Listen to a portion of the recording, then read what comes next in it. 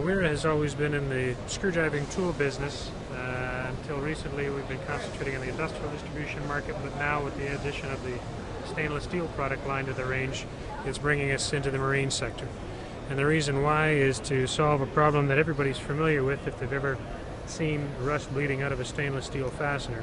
It's not because the stainless steel screw is corroding, it's because the standard screwdriver that was used to install it has left some carbon steel residue behind, and that's what actually starts the corrosion and bleeding out. Until recently, no one had figured out a way to make stainless steel hard enough to make it a durable, professional grade tool. We developed the new cryogenic process that allows us to make these stainless tools the same hardness as our conventional product.